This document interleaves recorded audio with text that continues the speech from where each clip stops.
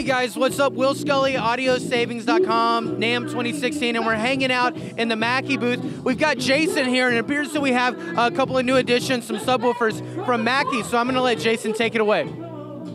Yep, this is the newest addition to our Mackie SRM portable powered PA system, So this model is our SRM 1550.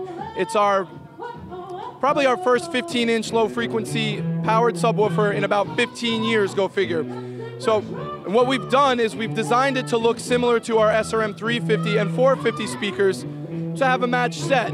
So we have an all-wood enclosure box. The front is molded plastic to match the design of the top boxes. 15-inch low-frequency driver. It's 1,200 watts peak power, 600 watts RMS. And on the back, you have all the inputs and outputs you would need on any powered speaker. Left, right in, left, right out, left, right through. And we also have a variable, sweepable crossover setting on the back, so we could adjust what frequency fits the best for the venue and the music that you're playing. These will be available probably around the same time as we mentioned the mixers, and the second quarter, beginning of third quarter. Yeah, totally. That's really cool. And if I heard you correctly, you've got these, it's a wood box? Yep, all wood box. The only plastic on it is just for aesthetics on the front. Yeah, totally. Well, that's just awesome.